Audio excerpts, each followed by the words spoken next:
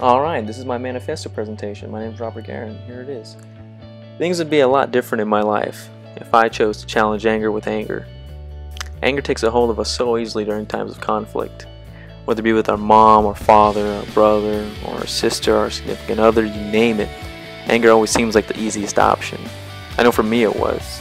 I used to resort to anger repeatedly a few years ago, snapping at my siblings or mom, but then I just got my ass whooped. So I figured it's time for a change.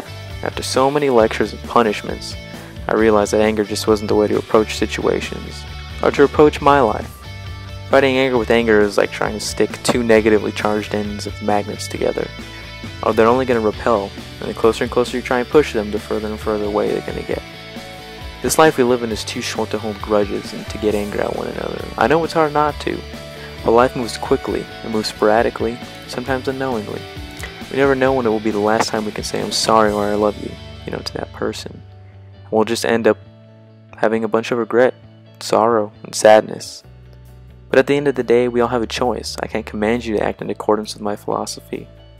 But maybe try it, maybe give it a shot. Change my life for the better, who knows, it may change yours too.